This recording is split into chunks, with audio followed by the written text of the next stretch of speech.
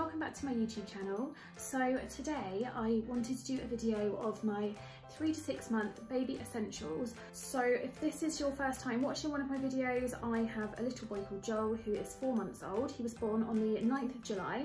So this is going to be a video of the things that we are absolutely loving and can't live without since he turned about 12 weeks old.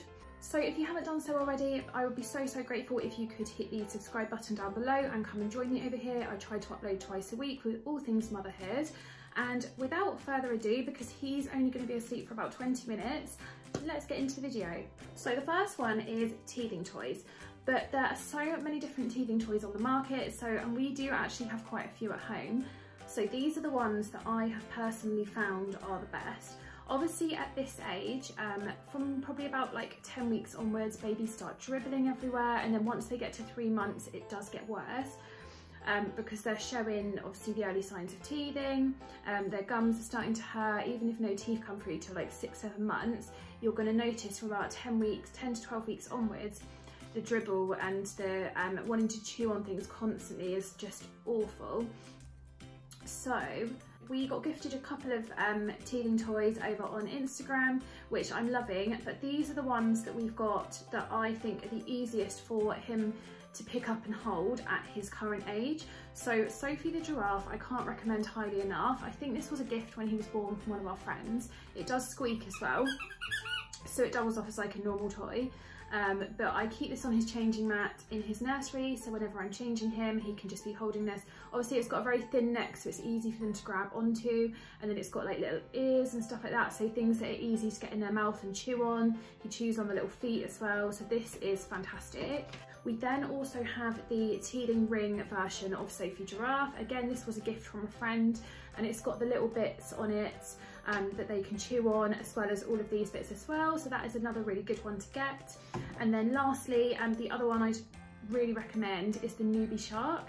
So again, this is really small, easy for them to pick up and pop in their mouth, and it's got like little soft bits there which are really nice on their gums. So they are the 3 main teethers out of all the ones we have that we love and use every day. So next up, when they get to this age, they start being a bit more awake when you are out and about. So every time we used to go out, he would be fast asleep in the car seat. That is not the case anymore. So I would highly recommend at this stage getting some sort of car seat toys for baby if you haven't done so already. So these are the ones, like my top ones that I recommend. This is one of the LeMays toys. This was in my Christmas gift guide as well, because I just think it would make such a good Christmas present for babies of like 3 months onwards. Since he got to about 3 months, he is obsessed. This is his favourite toy. It's a really good like multi-sensory toy. So the back is black and white, which is really good for their developing vision. It's really crinkly, this bit squeaks. It's just got so many different bits on it for baby to grab hold of. And then also it's got this clip on it, so you can hang it on the playmat, you can hang it on the car seat, it fits in your changing bag. So this would be a good one to have in the car. We also have, this normally just stays on our playmat, or I'll take it in my changing bag when I go out. But in the car we have a yellow lion version, a bit like this. So I just wanted to show you this one as an example, but we have a different one in the car. But this is a great car seat toy for when you're traveling. And then this is the other car seat toy that I would recommend. And again, this is brilliant. Oh, didn't mean to press that, but that's what it does. So this is another one that would be great to pop around a playmat as well. So we kind of tie this in between the 2 like bits that come down on the playmat. But we've also used this in the car on long journeys. So this is the Bright Starts, I think it's called a sound bar, and these are $9.99 on Amazon or Argos. And like I said, that one pushes in and it's got lights that flash and it plays different sounds and music. And then these all spin round so baby can hit them, and they've just got like different rattly bits on. He loves this. Didn't mean to press it again, keep doing it. He loves this. So if you are looking for like a really sort of interactive like musical toy for the car, this is a really good one to get. So as I mentioned earlier, they do start showing the early signs of teething at this age, which means a lot of dribble and outfits getting ruined. So the bandana like dribble bibs are really good for when they are this age, and they look like part of the outfit. That's why I really like them. You can get loads of different designs, but these are my 2 personal favourites that we've got. So these came in a pack of 2 and they are from a little company called All for Ella. And I just think these are absolutely gorgeous, and they're reversible as well. So that one's grey with like stripes on the other side. And then this one has got black on one side and then this gorgeous safari print on the other side. So these are really, really thick and good quality.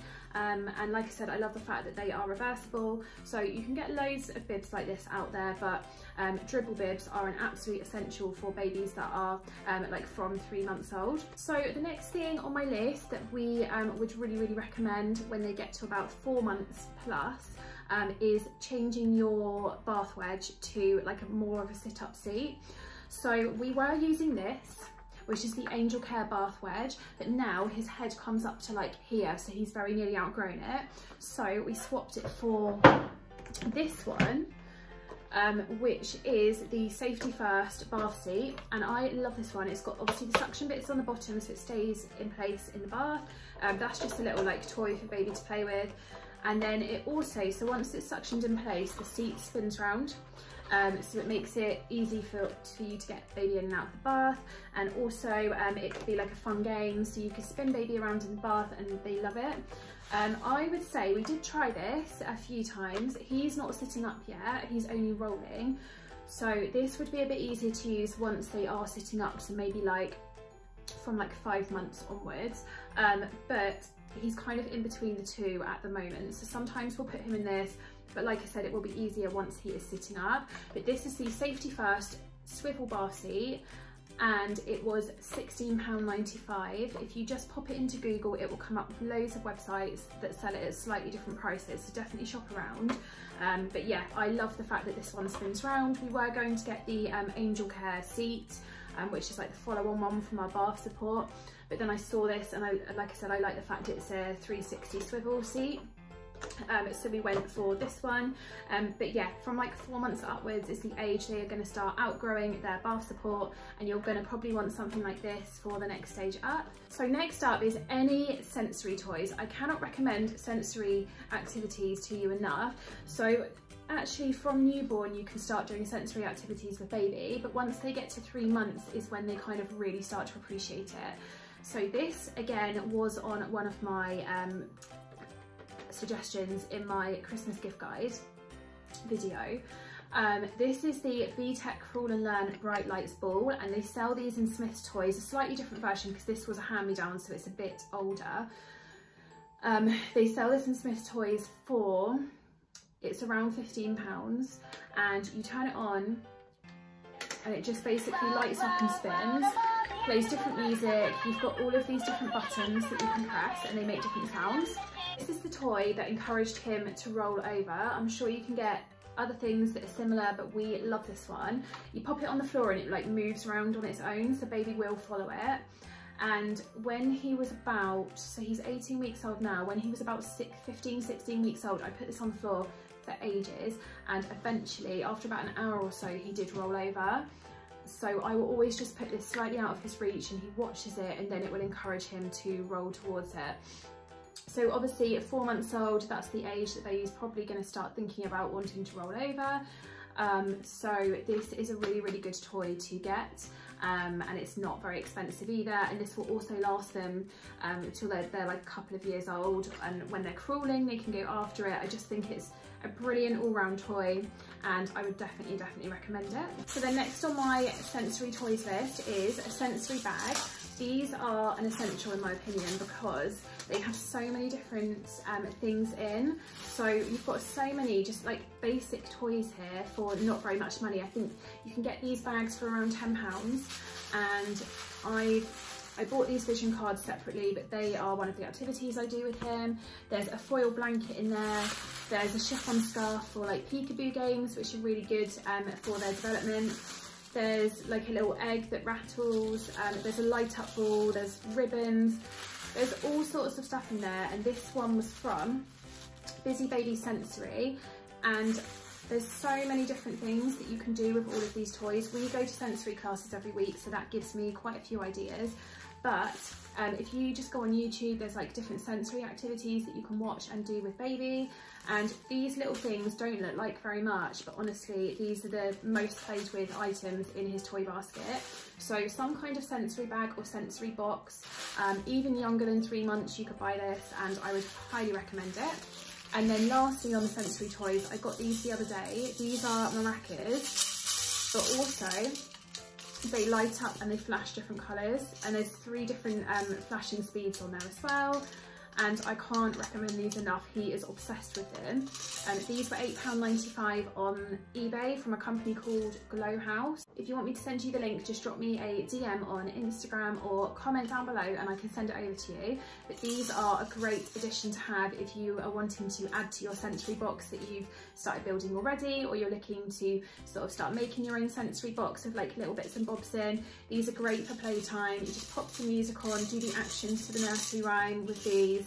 And baby will love them. I've just found at this age, from probably like about 12 weeks old, they love anything that plays music and flashes. So any toys like that, you literally can't go wrong. So the next thing on my list is something that is probably good from like 3-4 months of age, and it will also last you for quite a while, so probably longer than 6 months. So it is worth investing in one of these. At this age, when baby gets to about 3 to 4 months, they are wanting to be sat up more, but obviously they are yet to be able to sit up on their own. So they do get a bit frustrated. They don't want to be lying down all the time. So this is a brilliant support, which means that they can sit up on their own. This is the Mamas and Papas seat, and it's like a bumbo style seat. So the tray does come off as well, so they can just have it without the tray. And then also this toy bit here comes off the tray, so it can double up as like a little high chair. So if you're going out to eat in the evening, you'll find at this stage the baby won't just sleep through your dinner anymore. Saying that, we are in lockdown, so I don't know when we're going to be able to do that again, but still, I find that Joel doesn't sleep if we go out to eat anymore, and he wants to like be sat up and looking around. So I've ended up having to sit there and hold him whilst trying to enjoy my meal that I've bought. So this would be brilliant if you are going out to eat as well. You can just pop baby in it. It's not very big. It's very, very light to carry around. Also, I put this on at the kitchen side when I'm making his bottles or making dinner, and he'll just sit there and watch me. And it's nice for them to sort of be involved and be able to watch what you're doing without being sort of low down on the floor in a bouncer chair. So I would really recommend one of these. This is from Mamas and Papas, and it was £49. But you can pick them up secondhand on Facebook Marketplace as well. And I think they do come in a grey version as well, but when I was looking, they were actually sold out, so I had to go for the navy. But I really, really like this, and it will be something that he can use for a long time. And then the last thing on my list is his jumperoo. So a couple of weeks ago, we finally decided to get him a jumperoo a little bit early. It's kind of like an early Christmas present. We have gone for the Fisher-Price Space Saver jumperoo. Again, that is mentioned in my part 2 of my baby Christmas gift guide, because it would make a brilliant Christmas present if your baby is approaching that sort of age. So this retails for around £80 to £90, and it's on Amazon and a couple of other websites as well if you just pop it into Google. So like I said, it's the Fisher-Price Space Saver jumperoo. And we liked this one because I struggled to find a neutral coloured jumperoo, and I thought it's not really fair on him. He needs some colour because his baby swing is grey. A lot of his stuff is grey because I like them to match the house. So this will be to eventually replace his baby swing, but I didn't want like a big bright plastic toy in the corner of my living room permanently. So this folds up so small, it can be stored behind the door, behind the sofa. It's literally so flat. If you check out part 2 of my Christmas gift guide, I show it there all folded up. But he loves it. He hasn't quite got the hang of bouncing yet. When he gets a little bit bigger, he will do, and probably when he can sit up and his back's a bit stronger. But even if they can't sit up yet, you can put baby in there because they're supportive enough to hold baby upright. It's got flashing lights and it plays music. It's got like a toy bar that goes overhead that he can hit. So yeah, a jumperoo I would highly recommend. It's just, again, going back to the seat, they do want to be sat up and looking around more rather than like he gets a bit bored in his baby swing now. So we've kept it We're going to put it away when we put the Christmas tree up, so we kept it out for now, purely because I'm not ready to pack it away, and it is handy just to pop him in if I'm running out to the car to get his pram out or something like that. But he is in between the kind of swing and the jumperoo at the moment, that eventually the jumperoo will completely replace his baby swing, and I would definitely recommend getting one. Babies can have so much fun in them and they will last for quite a while as well. So I'm just going to pop like a little clip of him in his jumperoo because he is obsessed with it, and this will keep him entertained for like a good 20 minutes.